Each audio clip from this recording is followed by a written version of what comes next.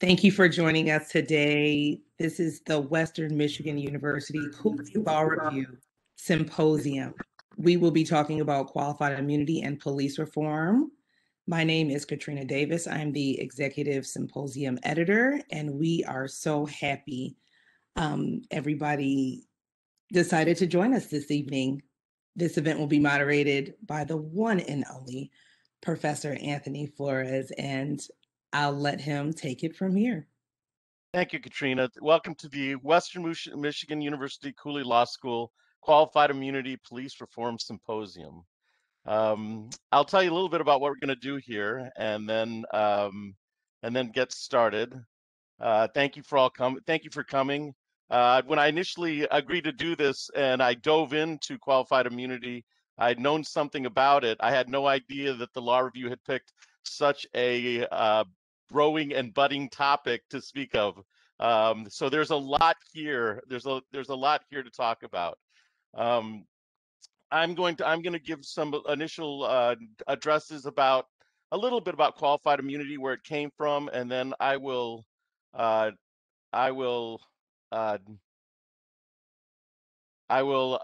to introducing the panel, and from there, making sure sorry about this. I'm making sure my place is correct where I can see everybody. And then I will introduce the panel. We have a wonderful panel to talk to you today about some of these topics. And then the keynote speaker, who's Washtenaw County Prosecutor-elect Eli Savit, will be giving the keynote address, and then we'll be taking questions as the panel afterwards concerning this topic. So to introduce myself once again, my name is Anthony Flores. I was an assistant prosecutor in mid-Michigan for 15 years before coming to Cooley in 2005. I teach criminal law, criminal procedure, and evidence here. I have somewhat of an experience with qualified immunity through almost 30 years of criminal law, being a criminal law lawyer. And so where did it come from? Where does this concept of criminal law of qualified immunity comes from? And it really comes to us from several legislative acts that started in 1871 that go through 1983. And I'm not going to bore you with the details and the history of it, because those of you have to take me, and those of you don't want to hear it now. So, and I see I see too many people smiling at that joke, and it's not that funny. But you students know I really think this is a really unique time so that we can discuss some of these issues. Qualified immunity began as a modest protection of law enforcement to make sure that those who acted in good faith were not seen as responsible for actions that were not unreasonable, and from the Supreme Court, and then it grew from there. And it took on a life of its own in regards to the test for qualified immunity, and in regards to what the test has become as the Supreme Court now decides what cases to take, and how to make an analysis of qualified immunity. And it has come to a point in time with our social justice reform and holding law enforcement accountable for actions, so to speak, as we continue and evolve in our criminal justice system, that we've come to a crossroads where really there is bipartisan support on some level across the aisle concerning this issue of qualified immunity and police reform. Nothing is more apparent than our Supreme Court justices now, who've been critical of the analysis, the current analysis that they use within qualified immunity. It has been criticized by Clarence Thomas. It has also been criticized by the Honorable Justice Sotomayor.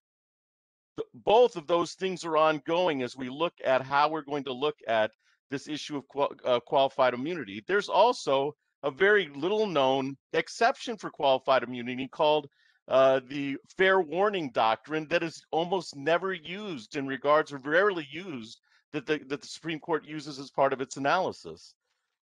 Bigger than that topic is this idea that law enforcement should be held accountable, and that there should be some type of ability to hold the law enforcement accountable and to be able to use the courts to protect yourself in that regard. And that's part of the conversation we have now. You don't want to hear any more from me about this. You want to hear from our panelists. I think I've set the stage for what I think is a pretty exciting topic. So I will introduce our panel that we have today. We're going to answer questions. I'm going to start. Some of these people I get to call friends, so I'm so lucky in that regard. Professor Emeritus Marla Mitchell-Cichon. I can't say enough things about Marla, Professor Cichon. She was the director of the Innocence Project. She's been bestowed more awards than I can probably count. Her contribution to the legal profession is enormous. And bigger than that, she's been involved in the exoneration of incarcerated individuals. She's fought her whole career for it. So our first panel member is Professor Marla Mitchell-Cichon. Marla, do you want to say anything? I know you were having some difficulties with tech difficulties before. Did you want to say anything? Just glad to see everybody here and looking forward to the discussion. Thank you, Professor Mitchell-Cichon. Second of our panelists is Harold Love. He's retired law enforcement, Michigan State Police, retired as a captain, retired as commander of the Commercial Vehicle Division. He is currently licensed as a professional counselor. He has worked in combination with health clinicians and behavioral scientists for public safety professionals.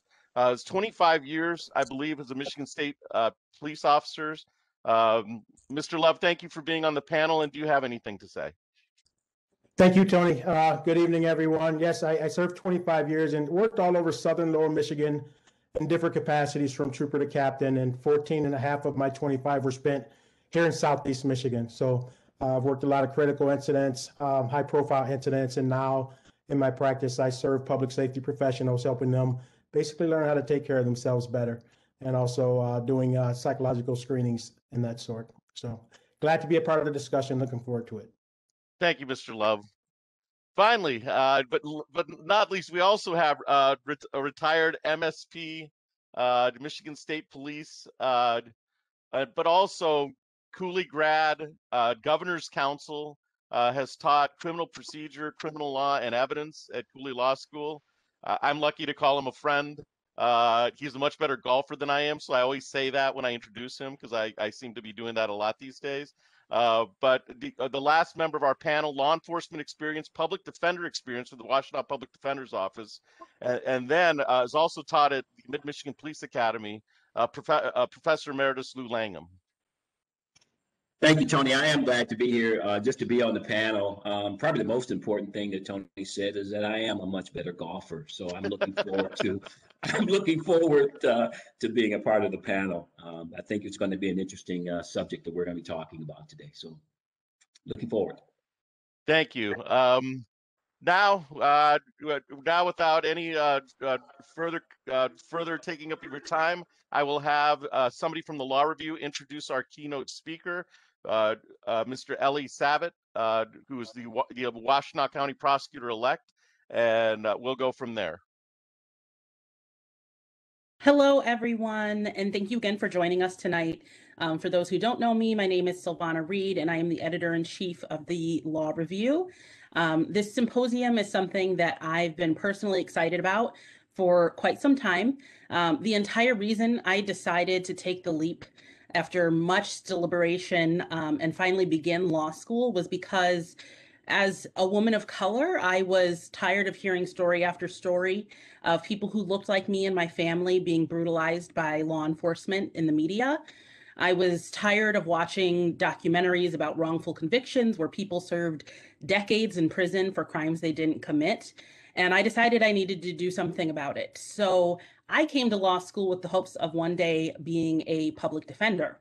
And I share all of this to show that the high praise that I have for our keynote speaker tonight is well-deserved. I never in my life thought that I would be proud, let alone inspired by a prosecutor. But when I first heard that Eli Savit was running for Washtenaw County prosecutor, I was totally hooked. He was running on a campaign of reforming the cash bail system. And that was, in fact, one of the very first policy decisions he made after he took office, that the prosecutor's office would no longer seek cash bail in any case. He's followed that up with additional policies, including declining to collaborate with ICE or federal immigration enforcement to ensure the safety of everyone in the community and ensure that justice is carried out even-handedly, irrespective of citizenship status. No longer prosecuting the use or possession of buprenorphine, which is commonly known as Suboxone, because it's a tremendously effective medication that can aid in recovery, prevent people from using more dangerous drugs. He's no longer prosecuting consensual sex work, as the criminalization of sex work actually increases the risk of harm to sex workers, and no longer prosecuting contraband cases that arise from pretext stops, which are heavily associated with racial profiling. And data shows that Black motorists are significantly more likely to be the subject of pretext stops than white people. As prosecutor, Eli has joined nearly 100 criminal justice leaders to urge President Biden to take immediate and definitive steps to end the federal death penalty. He's partnered with Fair Michigan, one of Michigan's leading LGBTQ advocacy, education, and outreach organizations, to expand the project to Washtenaw County, and started the Prosecutor Transparency Project, a first-of-its-kind partnership in the state of Michigan geared towards looking at potential race inequalities in the prosecutor's office and taking action to eliminate inequitable treatment. So clearly, he is on the cutting edge and providing a precedent for how prosecution should be done across this nation. And I'm very excited that he is now in Washtenaw County. And without further ado, I'm very proud and excited to be able to introduce him as tonight's keynote speaker. Thank you. Thank you so much, Silvana. It's an honor to be here. And what Silvana didn't tell you is that she actually helped craft some of those policies. She volunteered for our transition working groups, which were done in coordination with over 170 folks from across our community: law enforcement, survivors advocates, civil liberties lawyers, public defenders, prosecutors, neighborhood leaders, faith leaders. We really are about doing everything together. And so, Silvana, you should pat yourself on the back for all the volunteer work that you did, in addition to being a law student, on that. So I'm really thrilled to be here today. And I want to contextualize the issue of qualified immunity within the broader issue of policing in our country and of the trust that I think we all want to have in law enforcement. Obviously, issues of policing, and particularly the policing of communities of color, are front and center right now. The killings of George Floyd, Breonna Taylor, Eric Garner, Philando Castile, Tamir Rice, countless others have sparked the largest civil rights movement in the nation's history.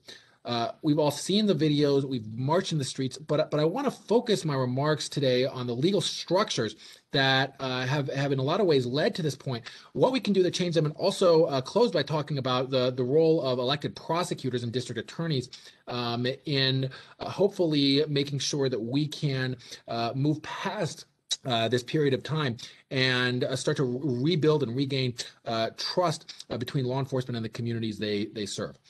And I do want to start with qualified immunity because I know that that's the big topic for today's panel.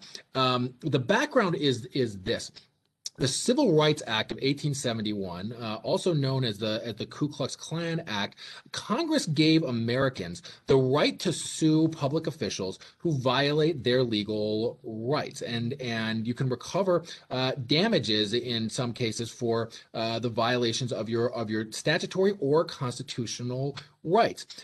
Now, of course, this was something that applied to all public officials. It was not something that was geared specifically towards law enforcement, but it often comes up in the law enforcement context, both police, but also folks that work in prisons or in jails, because so many constitutional rights are attendant to those interactions. The Fourth Amendment, for example, prohibits against unreasonable searches and seizures, use of excessive force in arrest, and the like. Of course, the Eighth Amendment prohibits cruel and unusual punishment, and so you get a lot of cases under what is now called Section 1983. That's the vehicle for bringing these suits under the Civil Rights Act that allege mistreatment by prison guards or jailers and the like. But it is something that applies to all governmental officials. The point is that there should be some remedy at the back end if a government official violates your rights.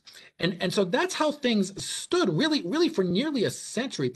But then in 1967, the Supreme Court of the United States, and I'm saying this nicely, but they basically invented qualified immunity. It is a judicially created doctrine. It doesn't have its basis in the Constitution. There's nothing about it specifically in the statute, but they invented qualified immunity, and they described it initially as a really sort of modest and narrow exception for public officials who acted in good faith and believed their conduct was authorized by law. The idea there is that, you know, public officials should have a little bit of leeway in making their decisions without fearing lawsuits that could, you know, potentially bankrupt them and their families, because otherwise, you know, you couldn't do anything, right? You would be unable to make a decision one way or the other if you're always fearing lawsuit. So okay, so far as it goes, I suppose. But then 15 years later, the Supreme Court really turbocharged this doctrine of qualified immunity,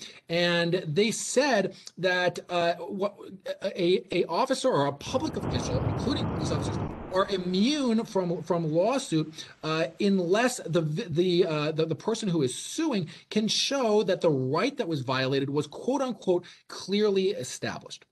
Now, in the aftermath of that, the United States Courts of Appeals and the United States Supreme Court have done with this clearly established doctrine is made qualified immunity a really virtually impenetrable shield, which is a significant evolution from how it was originally conceptualized by the Supreme Court as a sort of modest exception for public officials that acted in good faith.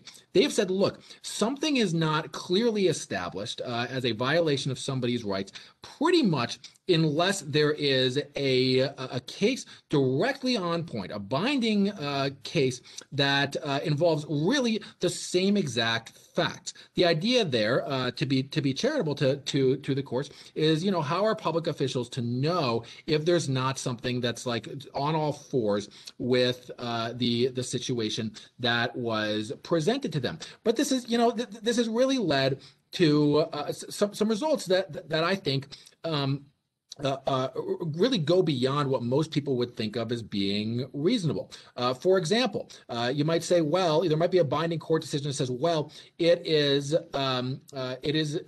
unconstitutional for a police officer to handcuff a 7-year-old or a 7-year-old at school and take them to the back of the squad car. And then you have a case that involves an 8-year-old, and they say, well, you know, we said 7 in the previous case. The 8-year-old's a little bit older, so we can't hold the officer accountable there. There's qualified immunity, even if it might be a constitutional violation.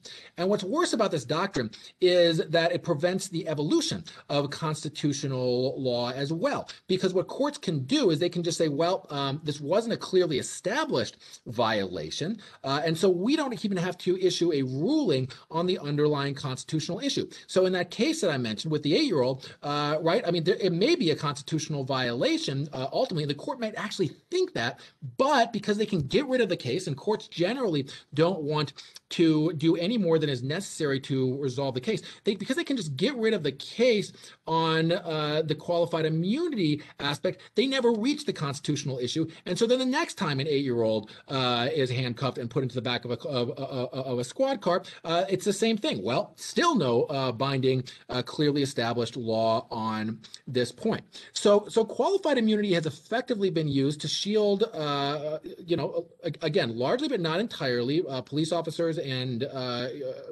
correctional employees from civil liability for suit. Again, it does clearly apply to all public officials, but it most often comes up in that context. And in my view, and in the view of many others, this is a problem, but it's not the only issue. It is a problem because it ultimately relates, quite frankly, to how officers are trained and the standards that they are held to by their employers. The truth of the matter is, a public official is very rarely going to be personally liable for losing a lawsuit that arose out of their official duties, because usually they have what's called an indemnification clause, which says that their employer is on the hook for any judgment that that goes against them. So it's ultimately the city, the county, the state, whoever, that pays out the money if they lose this lawsuit. It's not so much a disincentive for officers because they fear civil suit. What it has done, in my view, is it's really stymied training that is geared towards preventing constitutional abuses, because you have this broad swath and communities. And look, I'm not saying all jurisdictions do this poorly. Some communities are really cognizant of making sure that officers have good training and know how to avoid even a sniff at a constitutional violation, but they don't have skin in the game. If they had skin in the game on this, if they were potentially going to be liable for civil suit, they would have a lot more incentive to make absolutely certain that law enforcement officers on the ground know that what the Constitution protects, and also know, what may be a constitutional violation, even if it's not something that was expressly decided by the United States Supreme Court or a court of appeals in that jurisdiction. Now, the thing about this is, and you hear these calls to abolish qualified immunity all the time. Remember, I said this is a judicially created doctrine. It can be changed. All of this stems from the statute that Congress passed back in 1871. And so if Congress wants to add to that statute a standard which either reinstates a much more modest qualified immunity doctrine or get rid of qualified immunity altogether, it can always do that. This is not something that's constitutional. It was something that was judicially created as part of a interpretation of a statute. And so Congress can always override it. But it bears emphasis, too, that qualified immunity is just one part of the puzzle. There's a lot of focus on qualified immunity, but qualified immunity, again, only gets to the civil lawsuit that may occur at the back end of an interaction between a member of the public and a public official. It doesn't deal with, for example, police's fundamental powers to make stops, to perform investigations, to search, and so forth. And that's yet another piece of the puzzle, because the truth of the matter is the Supreme Court of the United States has given police extraordinarily expansive powers that in some cases, the data really clearly shows, have been used in racially disproportionate ways. And I want to talk about that for a second, because look, we know that racially disproportionate policing and racially disproportionate outcomes occur in our criminal legal system. Black people and people of color are far more likely to come on police's radar than white people. And just a couple of statistics. The United States of America locks up more people per capita than any country on the face of the planet. And Black people are approximately 6 times as likely as white people to be incarcerated. And a lot of this stems from disproportionate arrest. And we can take, we know about this because take marijuana, for example. We know that marijuana usage rates are roughly equal as among all races, white, black, whatever. But the data clearly shows that Black people and people of color are significantly more likely to be arrested for a marijuana-based offense than are white people. In the state of Michigan, according to an analysis done by the ACLU in 2018, you are 4.7 times more likely to be arrested for marijuana. This is before legalization, but 4.7 times more likely if you are Black than if you are white. And a lot of this, frankly, comes out of motor vehicle stops and racial profiling. And the data on this is pretty clear. There's been a nationwide study of over 200 million traffic stop records that indicate Black motorists are significantly more likely than white motorists to be stopped for a traffic violation. Once they are stopped, they're significantly more likely to be searched for contraband. And police require less suspicion to search for contraband for Hispanic drivers and Black drivers than white drivers. Now, what accounts for all of this? Well, it's a series of Supreme Court decisions, again, where we see racial profiling occurring in the system is it follows often a pretty familiar fact pattern.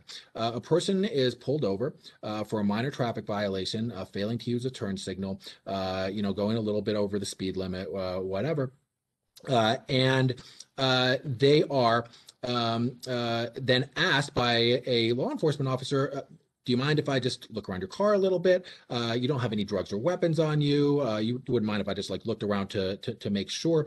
And if you give the consent under the Fourth Amendment, it doesn't matter if there's any suspicion that you actually have something in the car. Consent is a reason standing on its own to search the vehicle.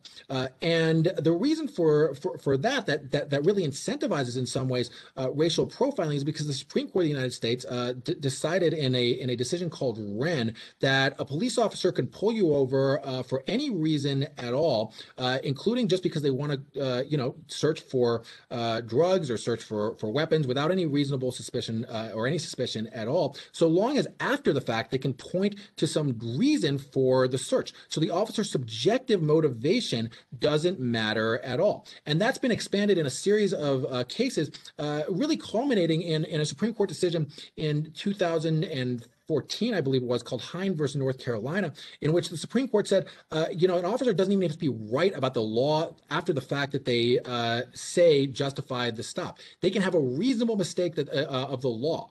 So what you were doing in your car may not actually even be illegal. The turn signal may not have even been illegally off, and they can still stop you so long as it was reasonable. This gives a great deal of discretion to officers, of course, and unfortunately, the data suggests that it is often used in a way that perpetuates these racial inequities. Now, again, it doesn't have to be like this, because in the states of Washington and New Mexico, they have constitutional protections against these so-called pretext stops, which are often a cover for racial profiling. They say the officer's subjective motivation does indeed matter, and the officer can't pull you over for a pretextual reason. There's been no evidence that in Washington and New Mexico there's any more crime, that it makes it harder for police officers to solve crimes. But if you make that the state of the law, you can take a lot of racial profiling off the table, and most importantly, you can really make sure that law enforcement officers are able to build trust in the community, and that community members, when they're pulled over for a traffic violation, if they're Black, if they're people of color, that they know, okay, this is just about the traffic violation. It's not a fishing expedition to search for something else. That is tremendously important because, look, I've been pulled over. I am really horrible at using those like roundabouts that for some reason we have in Michigan now. I think we should keep those in Europe where they started. But I get pulled over in those all the time. If there's any Washtenaw law enforcement officers, please don't pull me over in a roundabout. But look, I'm a white guy, and so I get pulled over, and I'm annoyed. I'm frustrated with myself that I still can't figure out how to use these roundabouts. I'm annoyed I got pulled over. I don't want to particularly pay the ticket, but I've never had to think, is this just a pretext for something else? And so, those interactions that I have with law enforcement, they're fine.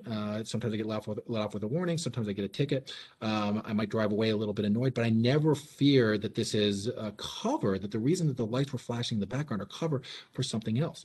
And so we should all want that to be the case for everybody in our community, because when there's the fear and the degradation, frankly, that you've been pulled over just driving home from work by an officer who's really looking for something more, that causes that interaction to be a lot more tense. Just necessarily it does, and that puts both the civilian safety at risk and the law enforcement officers' safety at risk. So, in my view, we need legal structures that are in place that disincentivize, like in Washington and New Mexico, called pretext stops and racial profiling, because it makes us all safer. The other point on that is this: we have a situation right now where there is significant distrust, and this is no surprise to anybody, between communities of color and law enforcement. And in a lot of cases, that makes folks less likely to cooperate or to report crimes to law enforcement. If we rebuild that trust, and doing so may require changing the legal structures that govern law enforcement, it will make us safer in the long term, because when you trust law enforcement, you feel more comfortable going to them if you're the victim of a crime, if you're a witness to a crime, if you have something to report, which is what we all should want. So this gets to the role of prosecutors, and prosecutors do have a role to play in all of this, because Silvana mentioned this at the top. We adopted a policy that said, look, we're not interested in low-level charges, possession of contraband charges that arise under the sort of situation that I just described. Officer pulls somebody over for a minor traffic violation, no other suspicion, and they use that as to gain consent to search the car. We said, look, we're not interested in this. Now, obviously, an investigatory stop, they suspect somebody of a crime, and that's why they pulled them over. They've got reasonable suspicion to search. Bring the case to us. That's a different matter. If they see something in plain sight, we're not telling you ignore. Like we don't want you to see a gun and potentially say, well, maybe that was used as a murder weapon. All that is in a different category, but just pulling somebody over plus consent to search the car, we're not interested in the low-level contraband charges that arise from that.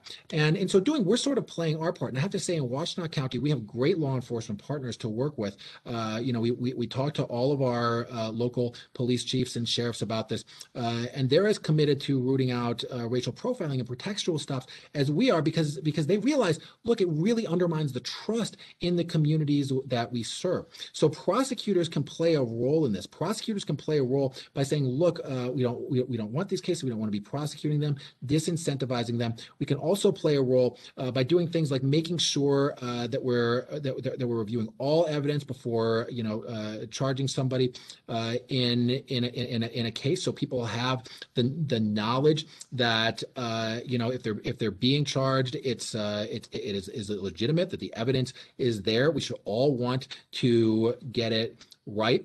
With respect to police violence too, we adopted a policy which is consistent with the best practices recommended by civil liberties groups across the country, in which we said, look, if there's an incident of police violence in this county, we are referring it out to an outside special prosecutor, because we're just necessarily too close to law enforcement in our community. You may have somebody who's accused of using excessive force one day, and then the next day need to go in with that person's partner as a witness in a case. It really puts you in a tough position as prosecutor. So we said, look, we're going to have a special prosecutor come from outside of the county to look at this, so that the community knows that justice is being done, that there's no favoritism or bias in the system or in our prosecution. And again, I'll just close by saying we should all want this. We are at a point in our country right now where the trust in law enforcement among the communities that we serve, many of the communities that we serve, is really at an all-time low.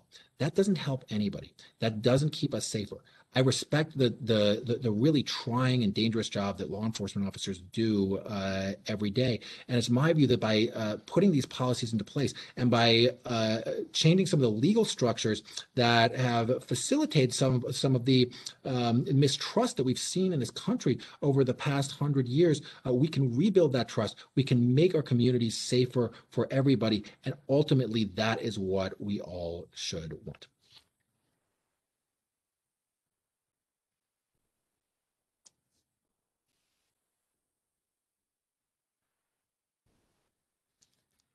Thank you, Mr. Savit. I think we'll turn it over to the panel now. I know we have some questions, but I'll turn it over to the panel now. But if anybody wants to enter a question in the chat for the panel to talk about, or raise their hand, and I have some help, so people will be will be helping me. It'll help kind of the blurting out. Mr. Savit, you do have one question from one of our students, and they wanted to know what it was like to clerk for Justice Ginsburg? Well, I could tell Justice Ginsburg stories all day, but you know, it was the honor of a lifetime. You know, she is such a legal giant, even though she was only about 4'11". When we took her, like, our official, you get like an official portrait when you clerk for a justice, and I'm 6'4". They actually had to move the camera back to get us both in the frame.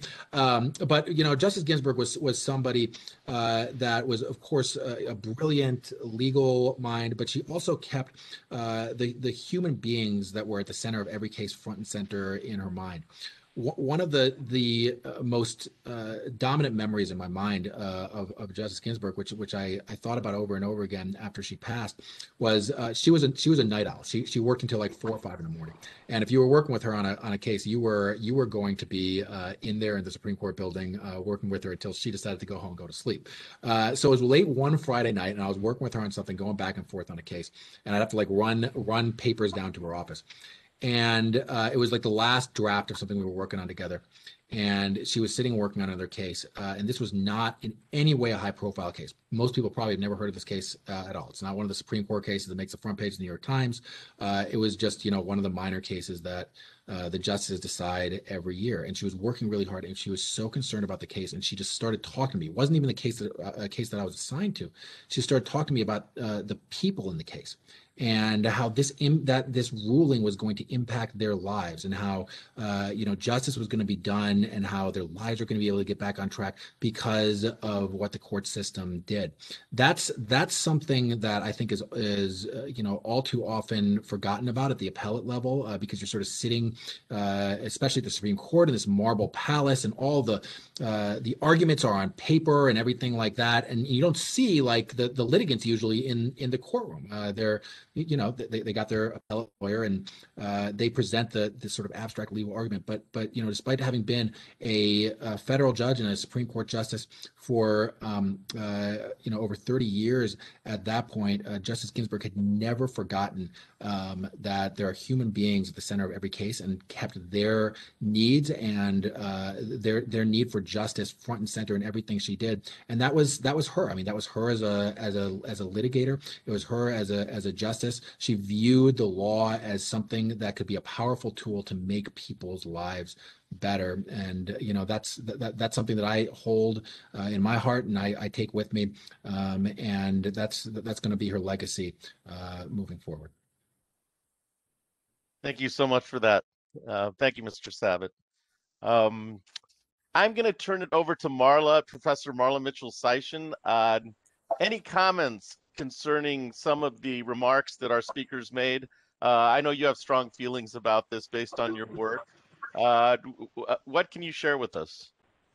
Well, I think two things that Mr. Savit said are really, really important for us to think about as we have our discussion tonight. One is that he pointed out that qualified immunity is really addressing the problem on the back end.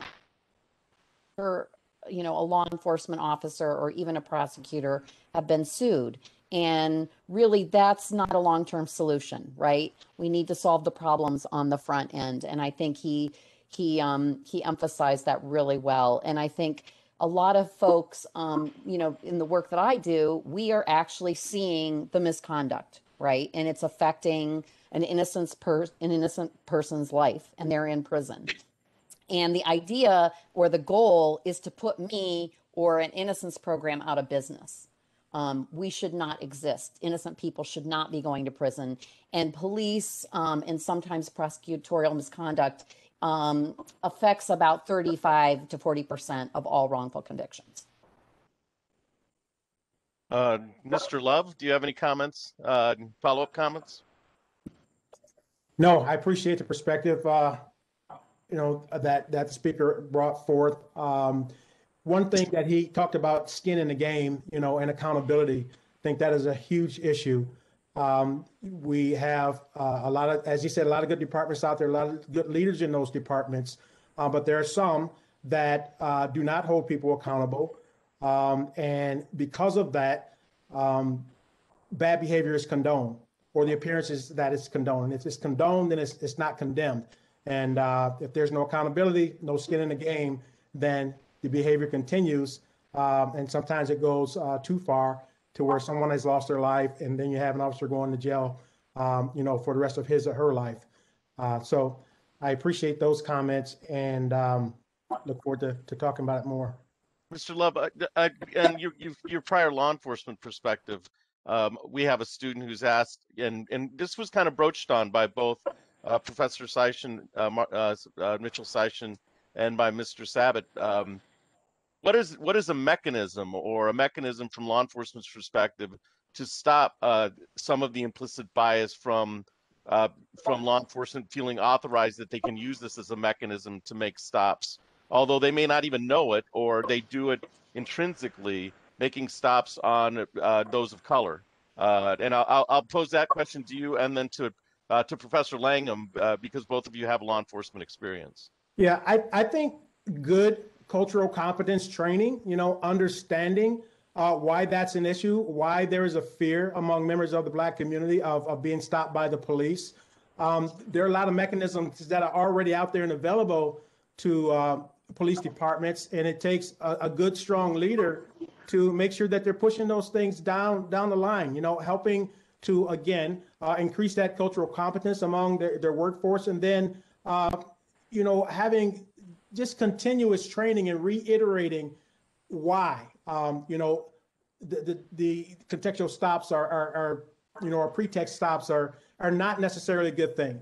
And I say necessarily a good thing because sometimes, you get that sixth sense or something, that there's something going on. I think the prosecutor spoke on that. He's not talking about those things when that there's crime afoot, but using something like a burnt out license plate light or dangling ornament just to get into a car because I want to see what I can get out of this car. I'm going to get something out of the car. That's a common theme, a common thread, common statement that you hear. And it's just acceptable practice. So from a leadership standpoint, there has to be a constant emphasis on the importance of policing community trust and how we need that trust in order to do our jobs effectively as law enforcement officers. Professor Langham, do you have any comments? Yeah, I just wanted to point out, I appreciate the prosecutor talking about pretext stops and how it can relate actually to implicit bias as well. I mean, because we know, and he brought that out in the pretext stops, that we know that the states can grant you more protections than the actual Constitution allows. And that's what these pretext stops kind of can get around. And what he's doing in his county is a good thing. We learned it, and as you know, Professor Flores, in our teachings in Michigan State Police versus SITS, and we had the sobriety check lanes in Michigan. And I used to participate in sobriety check lanes where we would set up on the side of the road and stop every car coming down that particular road for a minute or two, just to see whether or not they had been drinking alcohol and they smelled of alcohol. And even though it was determined to be constitutional that police officers could do that in the state of Michigan, the state of Michigan decided, well, that's good. Everyone else now does it, but Michigan doesn't do that because more protections have been provided to Michigan citizens. So sobriety check lanes are no longer legal here in the state of Michigan. They haven't been for a long, long time.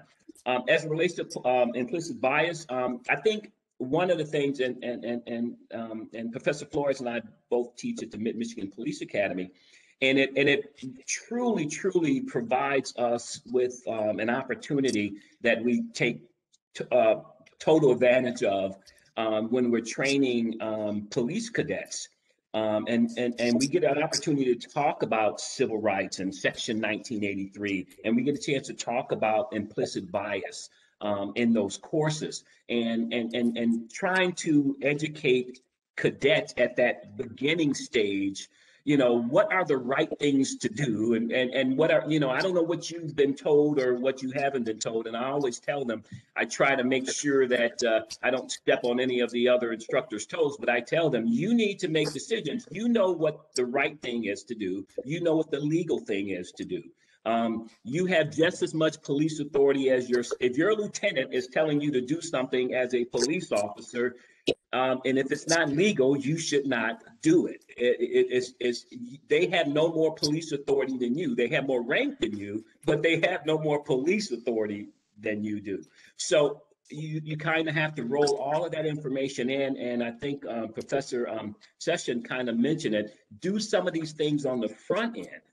And the front end for what I do is in teaching and law school courses and teaching police cadets on the front end, so that we don't have to address some of these issues that down the line that are illegal or just flat out wrong.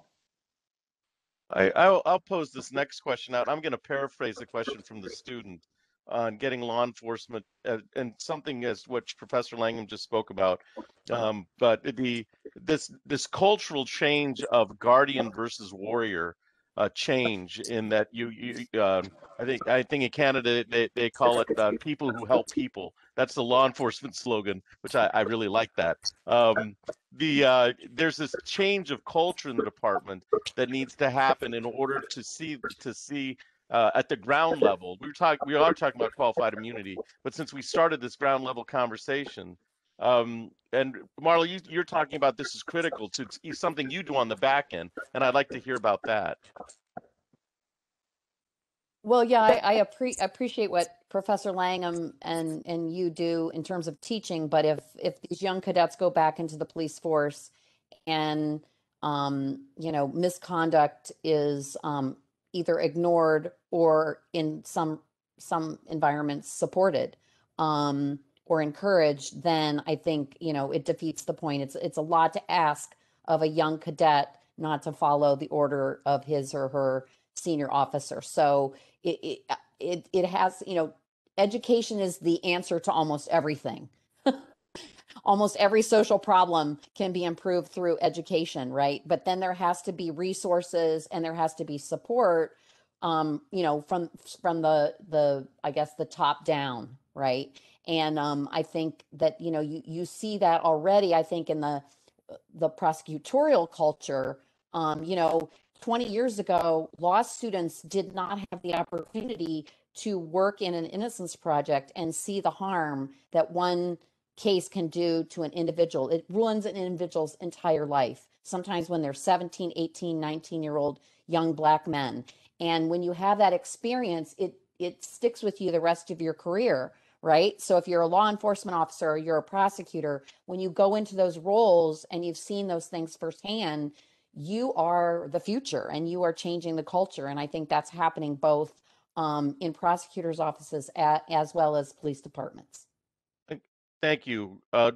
Mr. Love, I guess I'd like you've got a background in not only law enforcement but psychology, and so you see some of the needs of a cultural change on some level. I guess I'd ask you to speak to that. Well, yeah, so I get a lot of officers who either come to me by themselves or are sent to me for behavioral issues. They're starting to get citizen complaints. They're grumpy. They're kind of defying leadership and management and supervision and things like that. And when we talk about cumulative stress, officers are involved in critical incident stress, traumatic incident stress. We see a lot on a daily basis. But one of I think the factors that contribute to stress the most is organizational stress. And this is one that we don't talk about. But working in a culture where, you come into a profession to help, to serve. I always wanted to be a cop. This is what I hear when I'm doing these pre-employment psychological evaluations. But then you get into a culture where bad behavior is not condemned, or speaking up, against bad behavior is condemned or ridiculed.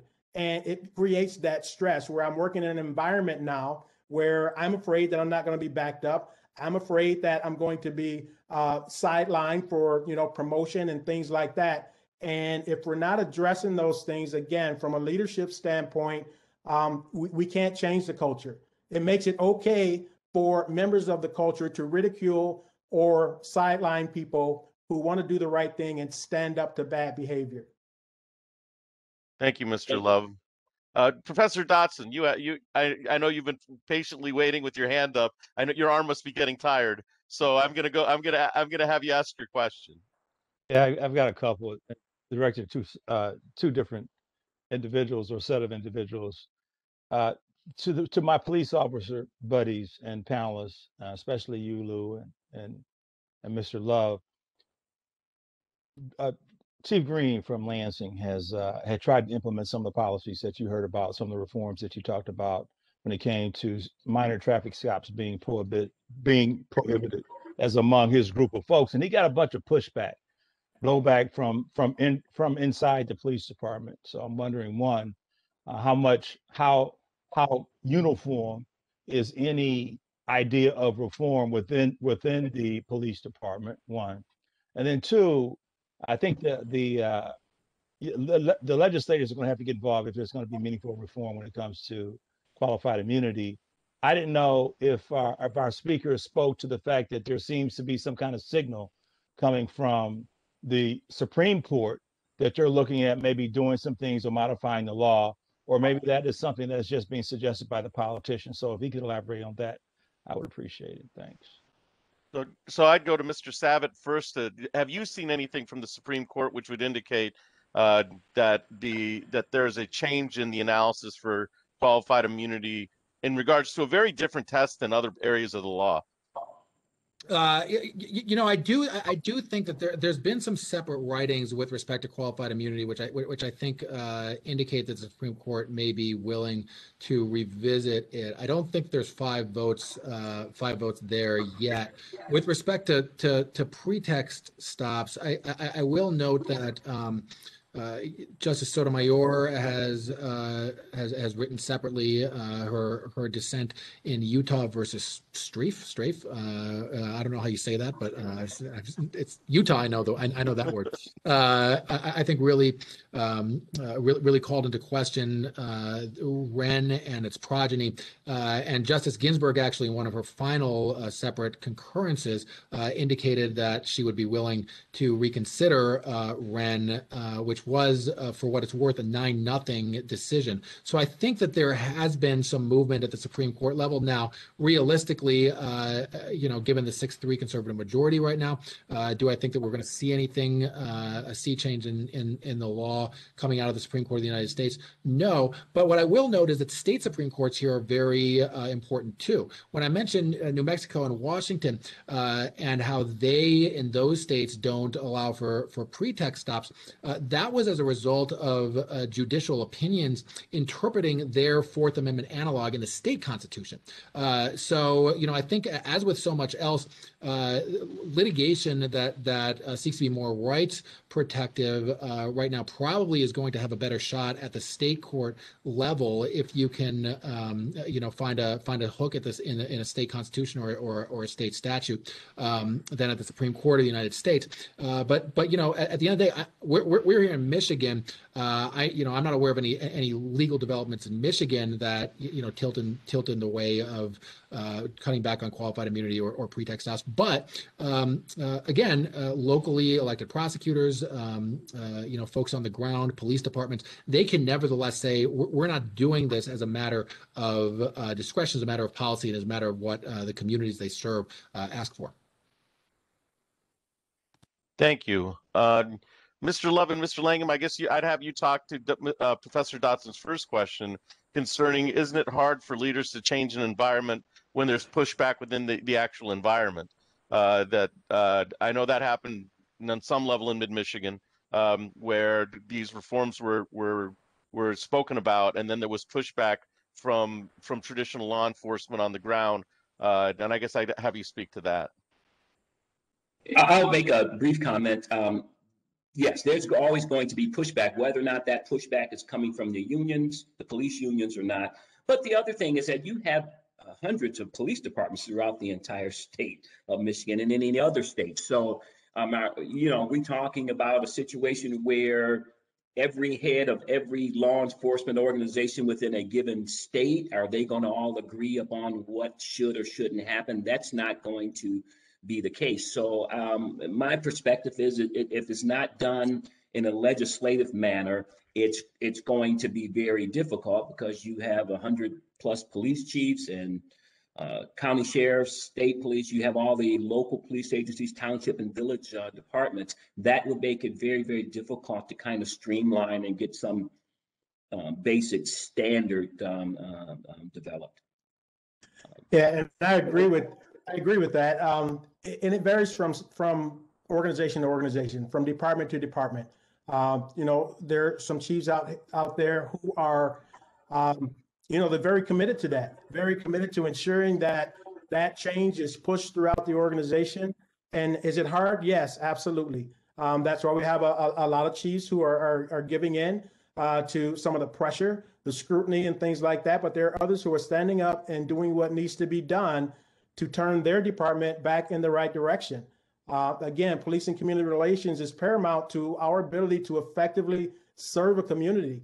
And if we don't have that, if that's broken down, then we're not going to be able to do our jobs effectively. So again, there are many chiefs out there who are very committed to that. And is it hard? Yes, absolutely. Tony, if you don't mind, I got one follow-up to that. If you Sure. don't mind. Go ahead. We had a panel discussion at school coming off the Ferguson situation, and there were panelists. I don't know, Tony, if you were involved, if you attended that, but it was comprised of people from the legal community, people from the police department, people from the defense community. I think there may have been a judge there too. One of the questions I asked was whether or not officers are tested for PTSD, and the response was no, but we should be testing for PTSD. So on that, with that said, if we can't wait on legislators to do what we want them to do in terms of reform, if we can't wait necessarily on police heads to do what they want to do, how can we screen better folks that might be inherently less likely to get into these issues that we find ourselves getting into more frequently? In other words, how do we get folks on the front end that might be more interested and capable of community relations, more willing to talk with people and deal with people unlike them, etc.? How can that be part of the profile or part of the requirement when it comes to hiring in the first place? I'm going to let Mr. Love speak to that, because I think there's some experience concerning some of your background.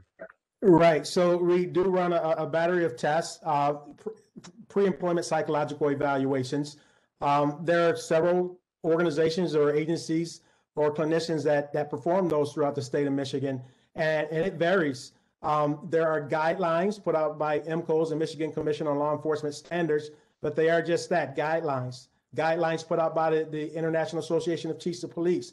However, there are still some agencies out there who do not have formal psychological evaluations done for pre-employment. And I think making that mandatory, now we get involved with HIPAA and Americans with Disabilities Acts and things like that. There are a lot of things that have to be done to make sure that all lines up. But there's some departments that do a very good job of doing thorough background investigations and then a pre-employment psychological evaluation prior to that final hiring process or the final hiring of a candidate. So, yeah, there's legislation obviously that has to be done to make that happen, make it mandatory. But as of today, it is not. An agency simply has to ensure that a candidate is free of mental, emotional, and psychological instability. It just does not mandate how they are to ensure that. So a lot of agencies get around it, and subsequently they pay and we pay. Mr. Love, I have a follow-up to that, because I think that's a good question, and I've talked about this with Professor Stotson on some level. The academies actually have sponsored individuals who go in who've already been hired by the department as long as they pass the academy, and then you have your general academy members. But is this a test, or should this testing be at the academy level to see if that person is worthy of going through the academy? Or is somebody that you consider spending time on at the academy level? I'm not certain that that's done at any of our police academies in mid-Michigan, and you would know more about that than I, so I'd like to learn from you on that topic. No, I believe the academy actually gets candidates ready, and to have that shift in their mentality or mindset. Policing is it is a profession that is very hard for people to understand. I always say you have to be it to get it. There's so much involved in the job of a police officer that you cannot explain it to someone. So I think the academy helps prepare a candidate for that. But when they are hired, and most of them are hired post-academy, or sometimes they're sponsored to go to an academy. But when they are hired, it's critical that there is a very thorough background investigation done, because there are things that neighbors or family members may tell you that may not show up on a psychological evaluation. And that collateral information then should be used, which it is in most cases, to conduct that psychological evaluation along with tests and a face-to-face clinical interview. So, it has to be done, at all phases and all stages, so by the time a person actually gets into a field training program, they've been vetted so many times over that, we most likely have a good candidate. I'm gonna circle this conversation back to the nature of qualified immunity as a doctrine that we follow. And I guess I'd like to look from our panel members. There's been recent legislation which would indicate that law enforcement should be responsible if they use unreasonable force. That should be the standard, and on a case-by-case basis, an unreasonable standard type of case. Do you, if I mean, and I'd go to Professor Mitchell-Cichon, if we're able, would that make a difference if we're able to change the qualified immunity test? It's an odd test to anybody who reads it, I think. Do you think that would make a difference in regards to law enforcement's behavior and training as to what is done in a very real and a very tangent experience at the ground level? Oh, that's a tough one. I guess I always say to folks, if someone's a bad actor, they're a bad actor. If they come to the job intending to do some of the things that we see folks are getting sued for, right? So I think the jury's out on that. And I don't think that would be enough. I think it's a good step in the right direction, but I think, Brady material, and I see that in the chat, Brady material, why don't we have open discovery? Why aren't things evaluated? I mean, the file is the file. The government's file is the government's file. And often when Brady material is uncovered, again, it leads to some really bad results. So if we can take the subjectivity out of that, I think it'll help. But if someone's going to, for example, if a police officer is going to encourage a witness to lie or fabricate evidence, qualified immunity standards won't correct that. And then I go to Mr. Love and Professor Langham, and then maybe end with Mr. Savit.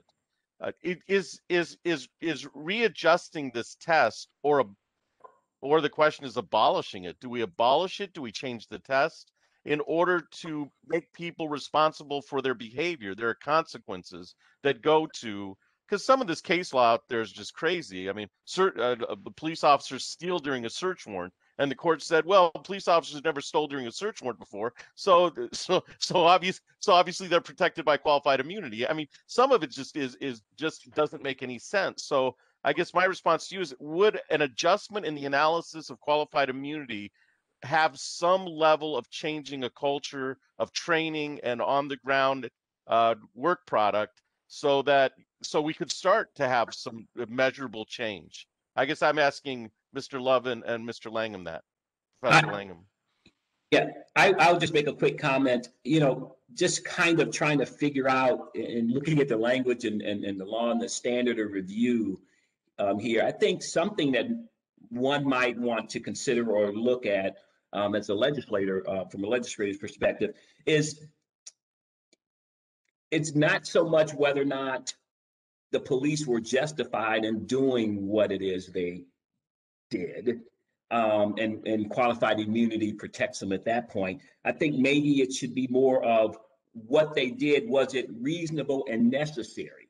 We're talking about de-escalation type processes, because police are when police fire their weapons, it's always looked at, for example, as, or chokeholds or whatever it happens to be, is whether or not they were justified in doing what it is they did.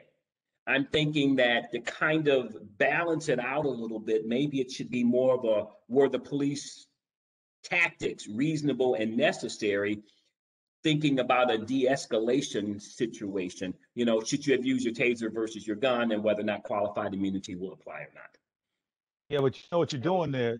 You're eliminating qualified immunity altogether, which is, and you are holding them account. You're holding them to the same standard that you or I would be held to on based on irresponsible or unreasonable conduct. Now that's a long that Right. perhaps is where we need to go. But just understand that you're undoing immunity altogether, and the whole basis for thinking that we need to have immunity in the first place.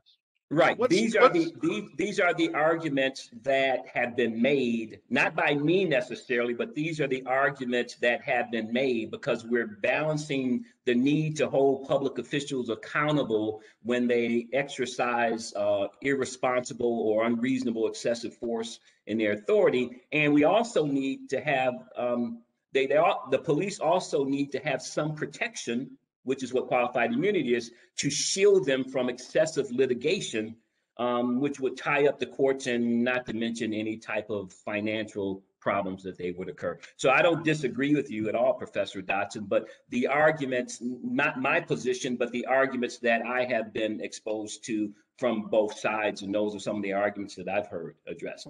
What's wrong with going back to the notion that this is a narrowly drawn qualified immunity was supposed to be narrowly drawn and being given for good faith, and then holding law enforcement to what a reasonable officer would do in the same situation, the same standard we have in other negligence.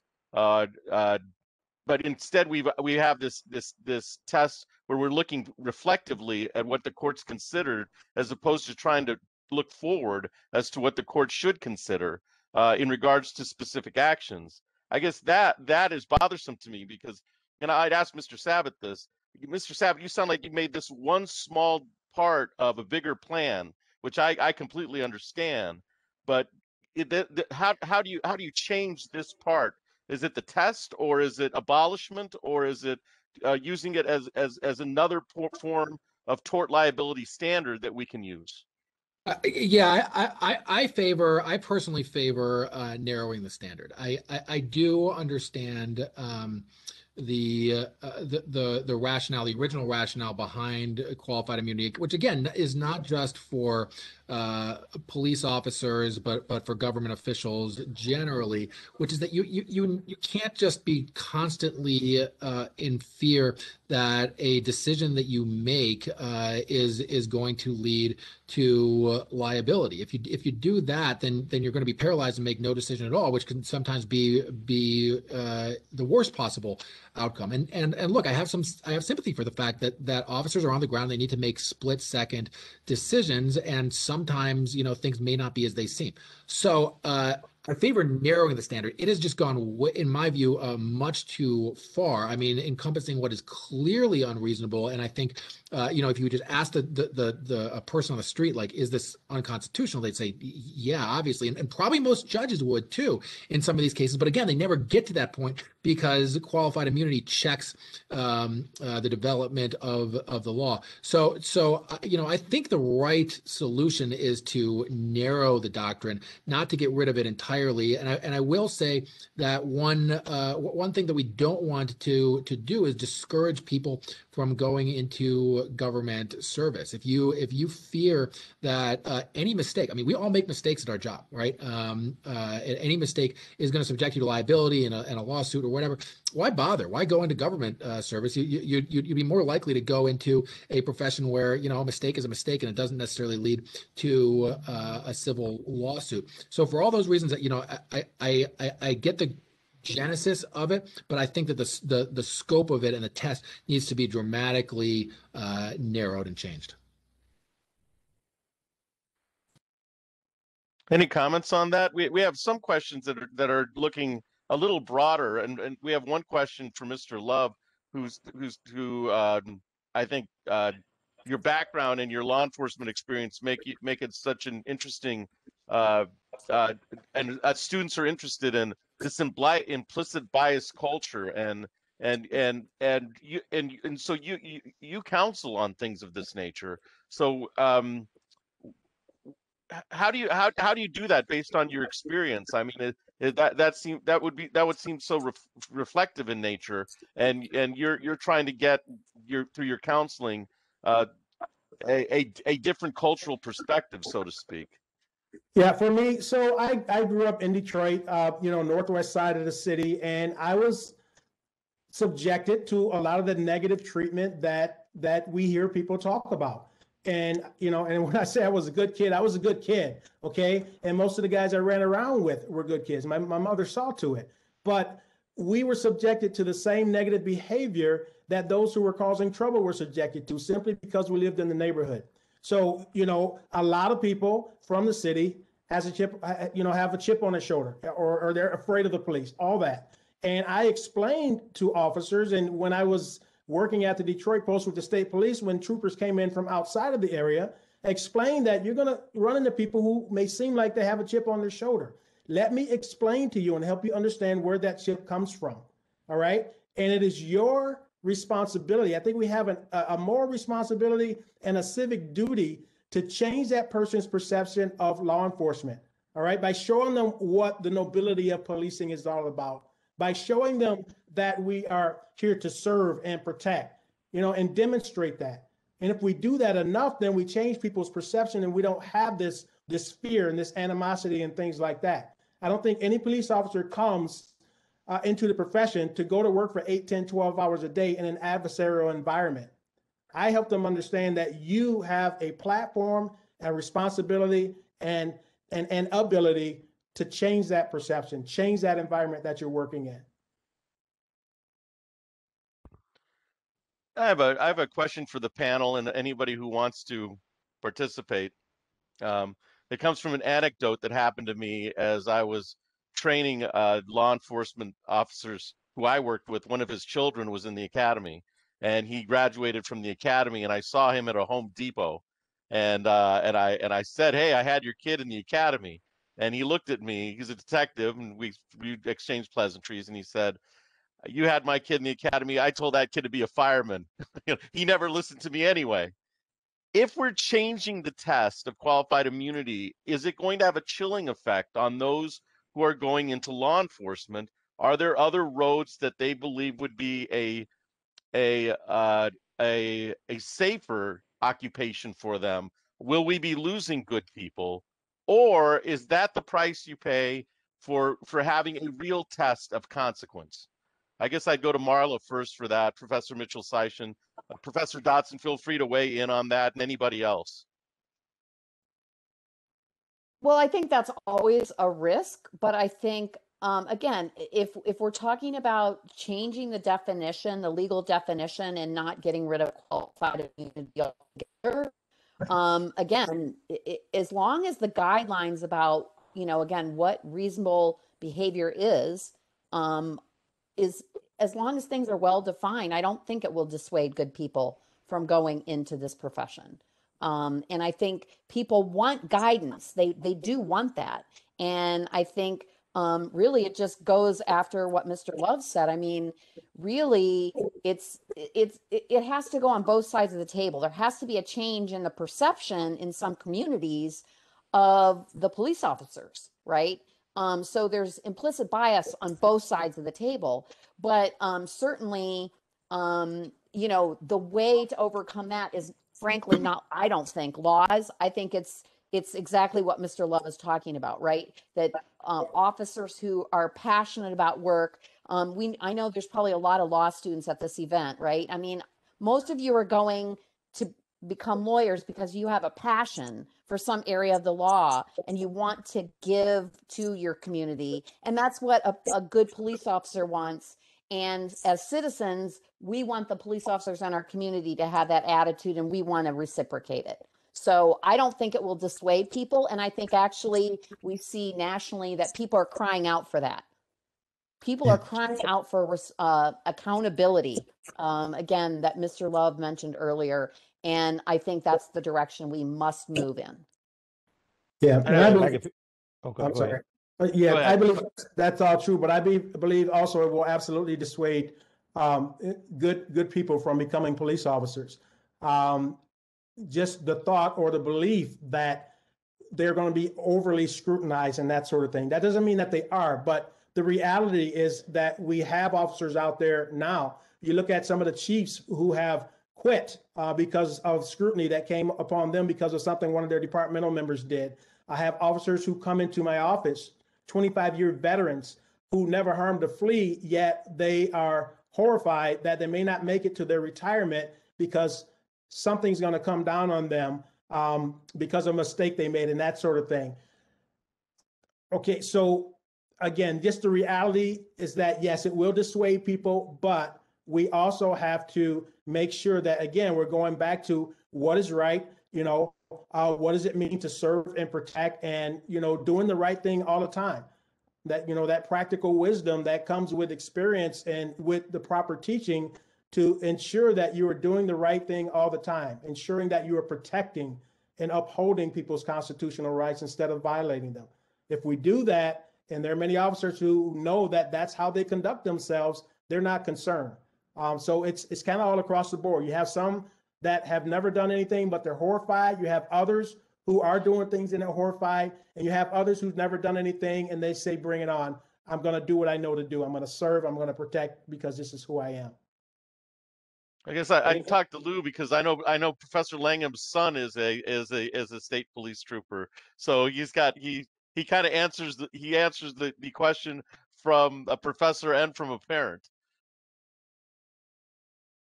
And you're on mute. You're on mute, Lou. Yeah, that rarely happens. I heard that, Professor Dotson. I was on mute. I can still hear. I just want you to know that. Yeah, my son is in fact a state trooper, and he's been in the department for 2 years. So, question: would he had not gone into the state police had qualified immunity vanished? Good question. I think he would have gone in, but as soon as he saw people around him deciding to leave and getting in trouble because there's no qualified immunity, I think he might consider changing professions. So it's a tough call. It's a really tough call because police run into trouble. I mean, I cannot imagine. I guess I was lucky. 25 years in the state police, I never had any incidents involving excessive force, Fourth Amendment violations or anything.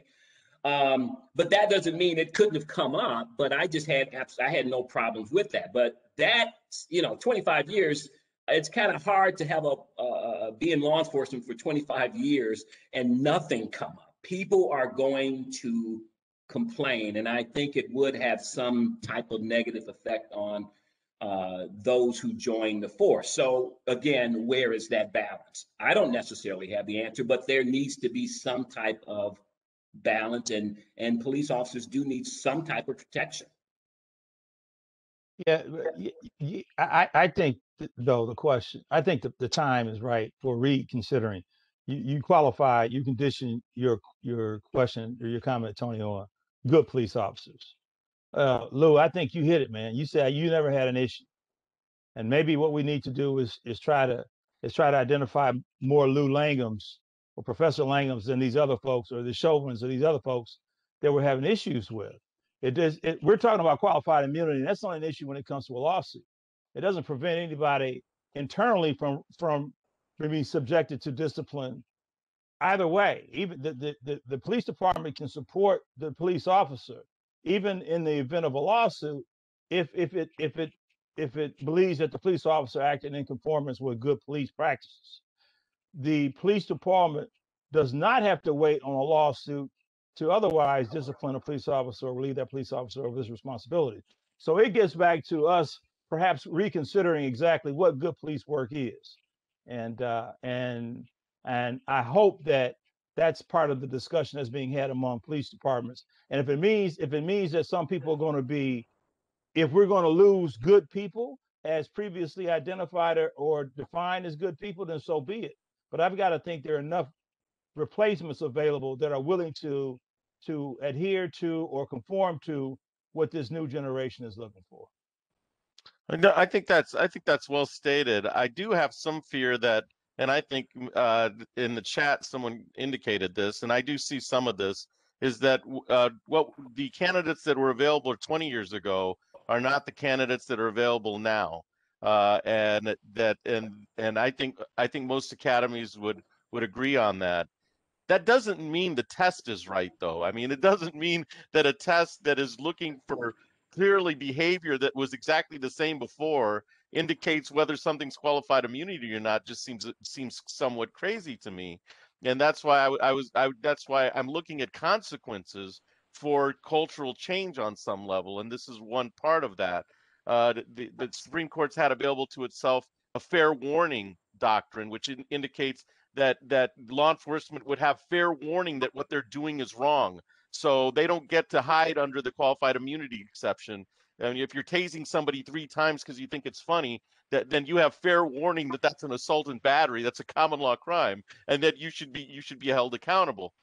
Those kind of things I think are available. Those tools are available to change the analysis structure, so there'll be consequences for behavior. Because one of my fears right now is that the general public doesn't believe there's consequences, at least civil consequences, not to mention criminal consequences, which is also talked about in the chat, criminal consequences for law enforcement behavior. And I think that's the struggle right now as we go through reform, is that there would be better feeling by the general public if they felt that law enforcement was accountable on some level. That's not to say that there isn't good law enforcement out there, but it is to say that that is polarized part of this discussion in reality, because those people don't believe that law enforcement, criminally or civilly, are held accountable for things that they do. How do we fix that? I think one way we fix that is to address this test. And then I'd let anybody comment on that also. Well, I'll make a comment. I would say that, yes, the test should be looked at and some adjustments should be made. And I would also comment that there are lots of good police officers out there, a whole lot.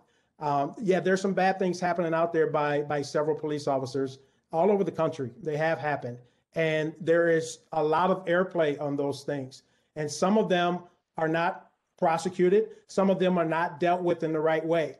But the majority, we have to remember, the majority of the law enforcement officers out there and departments who are out there are doing a good job. And they are upholding and protecting, those civil liberties that we all have under the Constitution. So, yeah, some adjustments definitely need to be made. I would say that, well, I'm not going to say that because I don't know. I don't have anything to back it up. But I was going to say that most bad acts, or criminal acts by police officers are being dealt with. That's what I believe. But again, I said I'm not going to say that because I don't have anything to back it up. But there's more good being done out there by police officers than bad. I'll just make it that simple statement right there. Mr. Savit, I'd like to. Oh, go ahead, Mark. Can you for the students? We hear a lot about the police unions. Can you describe generally how these police unions operate, especially when it comes to disciplining police officers, and why we see so many occasions where we hear about after the fact a police officer being challenged, being criticized, being reported, etc., multiple times, yet still allowed to exist on the police force, and how that might end up being a point where real change has to start. Well, as a former captain, poor leadership on the union side and poor leadership, on the management side of the department. If you've got a union leader who is condoning bad behavior and whatever it takes to get you off and get you to keep your job, then that's bad leadership. Okay. And so from a union standpoint, you've got some good ones out there who make sure they're holding their people accountable and helping them to stay on track. and not fall by the wayside. And you have some who, by any means necessary, I'm going to get you off of this. And sometimes, when it comes to bargaining for things within a department, that comes into play. And those relationships between the management and the union leader are strong. And again, if you've got good leaders on both sides, then the right things will be done. But if you don't, that's when we have problems. And I think that's what we see most of the time in that environment. When we have things going bad, it's bad leaders on both sides, and those relationships are very strong. And Tony, can I comment on that? Sure, please. I mean, this is a thing in my work, okay? The same bad actor is acting bad in multiple cases. And sometimes there are internal complaints and nothing happens. So this is really, really important. Professor Dotson's question is critically important to making some changes here. Do those changes would have to come from law enforcement? I mean, those have to be cultural changes.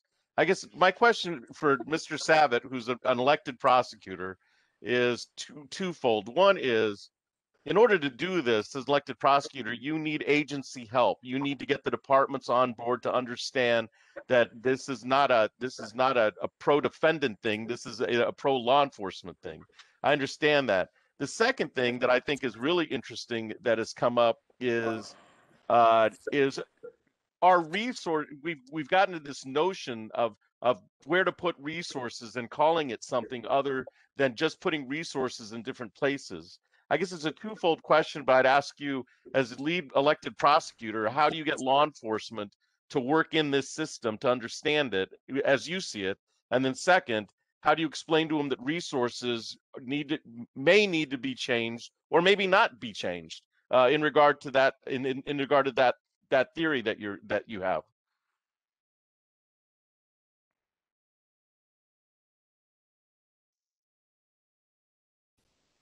Of course, I'm muted. So there's a couple of things.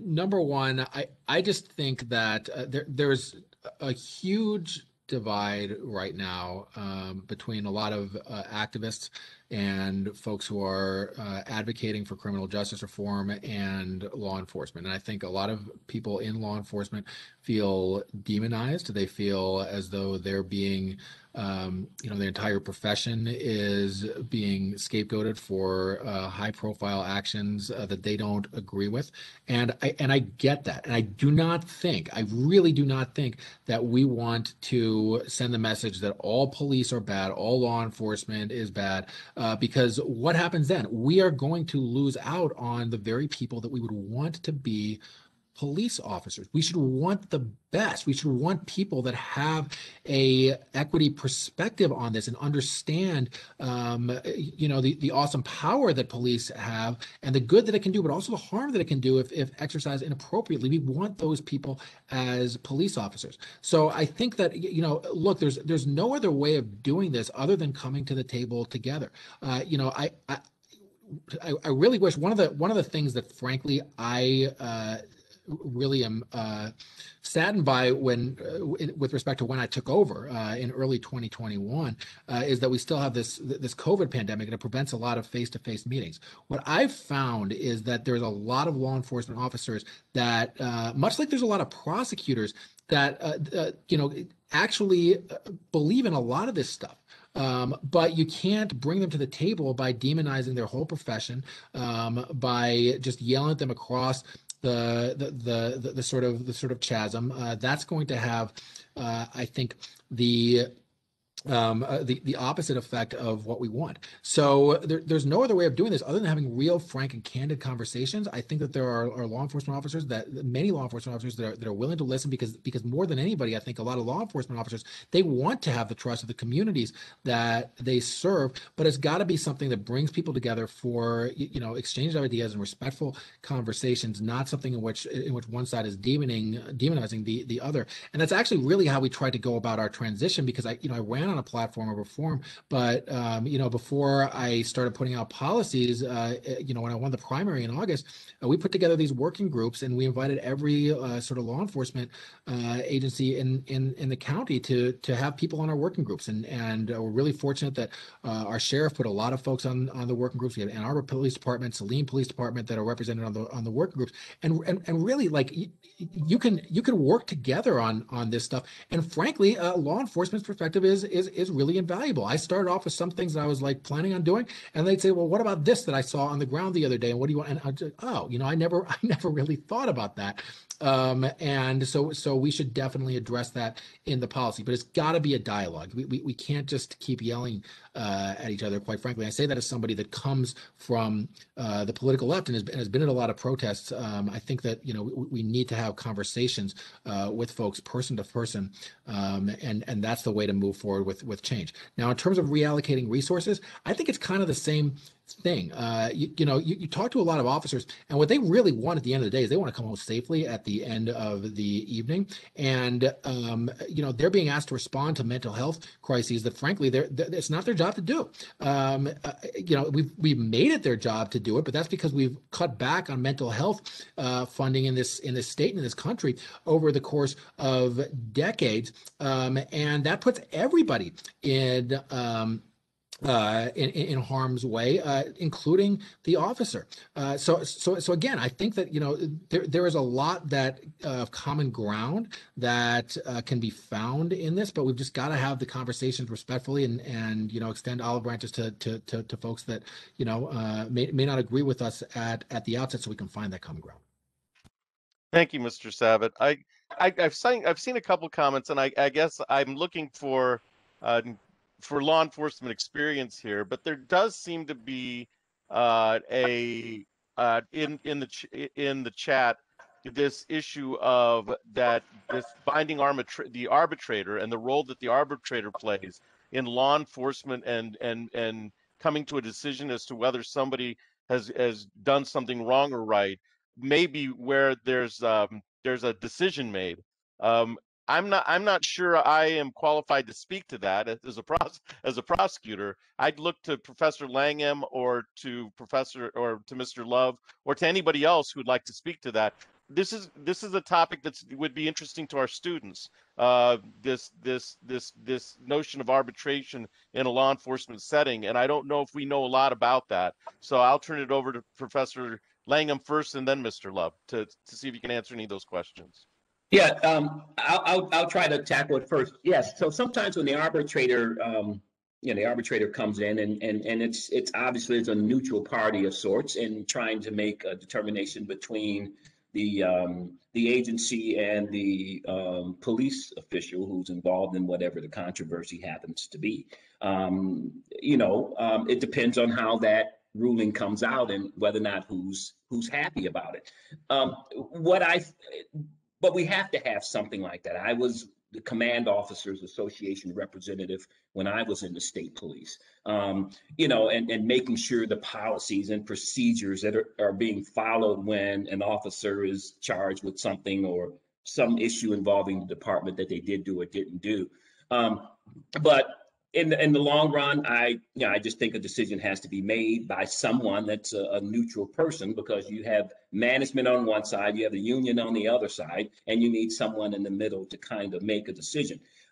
Just to add this one little point here too is, and it goes back to our conversation about 4 or 5 minutes ago. If a police officer does something tragically wrong, illegal in California, police officers in Michigan are going to suffer for that, because it's not looked at as a local issue anymore. It's looked at as a broader issue, and that doesn't help. So it's like every time a police officer does something wrong somewhere else, every police officer is going to have suffer some type of public, I don't want to say humiliation, but some type of public problem. From the public how they look at them. It's like, you guys are all alike. You ladies are all alike. And that wraps up everybody. It wraps up the good police officers that we talked about, which makes up most of the police departments throughout this country. But one bad apple in one department, we talk about these things, it affects all other officers in other areas too. So Harold, maybe you have some different information as it relates to arbitration that you can add to us, add to the conversation. Yeah, so, yeah, thanks, Lou. And yes, there are many times where the disciplinary process runs its course, and then there's always the option for arbitration at the end. And sometimes I've seen people fired, terminated, and then the arbitrator makes a decision to give them their jobs back. And that ties the hands of the department, of management, and sometimes even, when the union supported that because they said, we don't have a leg to stand on, you messed up, you've got to suffer the consequences. And then at the end, an arbitrator has the authority to give a person his job back and overrule that final decision. So we see that from time to time, and that does obviously tie the hands of the department to deal or get rid of a bad apple. I think that's important for people to know that this is a process. Go ahead, whoever's talking. That was me, Tony. When I worked in the city attorney's office, I got a chance to be exposed to the collective bargaining process, and that's where it starts. And Mr. Savit kind of touched upon it when we talked about how we get to these situations where we have bad results or bad rules or bad policies, and it's management and the department trying to come to some kind of compromise on the front end in the collective bargaining agreement. Arbitration is only a product of a process, and they can control what that process would be on the front end as they negotiate what the collective bargaining agreement is going to look like. Mr. Savit, you mentioned earlier that I ended up reading an article about some of the reforms that you had instituted and sharing it with Professor Martin Scott. And she said, "Oh, he did that." I said, "Yeah, how about that?" I'm curious as to how the public responded to your reform measures. Not necessarily the police department, but the public generally. What kind of response did you get to your reform? Yeah. So by and large, the response has been quite positive, which in no small part is because I was honest about what I was running on, and I ran on, for example, with cash bail, I ran very strongly on never seeking cash bail in a case, and I think it behooves, if we're going to be moving towards change, you've got to be honest with the voters. I think that, and we had a nearly 2-year-long campaign with really robust community conversation, and I think a lot of minds changed around criminal justice reform, because part of the thing that I found is that everybody on here is an expert or in some way or another in the criminal legal system, but a lot of people just don't have occasion to think about the nuances of the criminal legal system if they're not either a lawyer or a defendant or a victim in a case. So I think having these community conversations is really the only way to build community support for it, because a lot of people just don't know what cash bail is, for example. But if you talk to them, you say, well, look, what that means is that somebody's held in jail before they were convicted of anything until they paid some money. Don't you think that rich people shouldn't have the same should have the same sort of justice as poor people? Most people say, well, yeah, why should how much money is in your bank account determine your freedom? But yeah, you got to have those conversations a lot of the time, because why would you know what cash bail is if it had never affected you, or you're not a lawyer, you're not an expert in the space? But by and large, it's been going about as well as I could expect, I think. Thank you, Mr. Savit. I will say that if you've been in my class, we've talked a lot about cash bail, because I get angry and I just spout off about it. So it's because it just doesn't make any sense to me.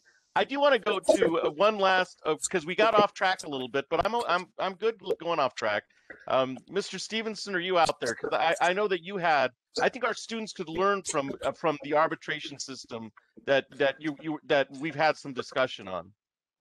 Thank you. I appreciate that. Those that don't know me, it's Robert Stevenson, Executive Director with the Michigan Association of Chiefs of Police. And the thing I'd like to add to that arbitration discussion, especially for your students, is the process is that everybody has a right to arbitration, and the unions avail themselves of that, and they take the arbitrator from a panel of suggested arbitrators. The city picks, the union picks, and then they narrow it down, and then they choose the arbitrator that will hear the case. Because of that, what happens is the livelihood of the arbitrator rests upon them being able to be chosen again. And because of that, they often tend to split the baby. And what happens is they put bad police officers back to work. I could tell you horror stories from around the state of police chiefs that have fired police officers for just some offenses you wouldn't believe. And an arbitrator ultimately puts them back to work again because they have an interest in splitting the baby. So what other states have done is they have changed this arbitration process to where people need to be pre-qualified as arbitrators, and they go into a panel and they're chosen, and now their job and their future livelihood is not based upon being a splitter of the facts, so they get chosen again. And our association has advocated for that, but there's little stomach in Lansing to attack arbitration at this point in time. But that's a very simple change that can be made, and other states have done that to change the arbitration process. Thank you. I think it's so important that there's so many processes here that could go to reform, that could be effective with a little movement and with some education on this. Don't get me started on Professor Mitchell-Cichon saying train, education, train, education. It's so true. I do want to ask our panel finally one question, because we have a lot of law students here, and what can they do? What can our law students do to get involved, to be a part of this process, to if they're interested in it, what can they do to start making measurable change as law students who are going to be young lawyers? And I'll start with Marla first, because I know you work with our law students in the clinic, so I'll start with you.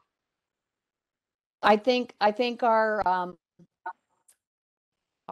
speaker really hit this home run on this. It's actually listening, guys. Listening to people who are on the other side of the table politically. They have different jobs, they have different cultures, they have different backgrounds. Listening, that is the key to change. And I guess the second thing is trust. Getting people to trust you so that you can sit across from the table and disagree vehemently. I always like to say, and I know I'll get a couple of chuckles out of this, that when I started doing legislative reform work, I determined and realized very quickly that my lawyering skills were of no use to me in working with legislators. And it's kind of a joke, but it's really true. They didn't care about what I was advocating. I needed to come to the table and be willing to listen, and to listen to all the constituents that they have to listen to get real change. So, and we really need to be listening to each other right now, because most cops are great cops and some cops are real bad cops. And that's who we really want to not have qualified immunity. Those are the cops we want to be fired. Those are the cops that we want these things to happen to, but it's not a blanket approach. You have to listen and be willing to, hear some tough stories on all sides of the table. Mr. Love, I'll go to you next. And Mr. Love, you're on mute. Yep, I agree with the professor. Same thing. We have to engage and interact with people. That's how we increase our level of competence with any culture or any group, is interacting with individuals from that group. And until we do that, I think we rob ourselves of an opportunity to grow ourselves, to become more competent, to enhance our worldview, all of that. We have to interact with people, understand, and then put your foot forward to do something about it. Make the changes that are necessary to level the playing field, so to speak, increase equity. Professor Langham? Yes, for the law students out there in the audience, and you've done this before because I've participated in these type events before. It's where the law students, and this is obviously going to be, as the prosecutor mentioned, COVID is kind of in the way of some of these things, is getting law enforcement and the community in the same room together when nothing bad is going on. Because when something bad is going on, they are talking at each other. and it's always accusatory one way or the other. So I think that after we get through this COVID situation and people start getting back together, I think the law students can be very helpful. And for one reason, you're closer to the age of a lot of people that law enforcement come in contact with in these altercations that they have. And getting together with the community and your age group of sorts, and getting law enforcement involved and putting all of them in the same room at the same time to have a conversation when all hell isn't breaking loose. And I think that would go a long way. And having people learn to speak to each other instead of shouting at each other. Professor Dotson, do you want to add to that? I know you've been vocal in this, and you certainly know our students as well as anybody. Yeah, every time I see something like this, I can't tell you how heartened I am, because this is a great turnout for Thursday night, and I can see you guys are passionate about this stuff, and for a guy like me that went through the riots in the 60s and the 70s, and have seen all these responses, these public responses, and to events.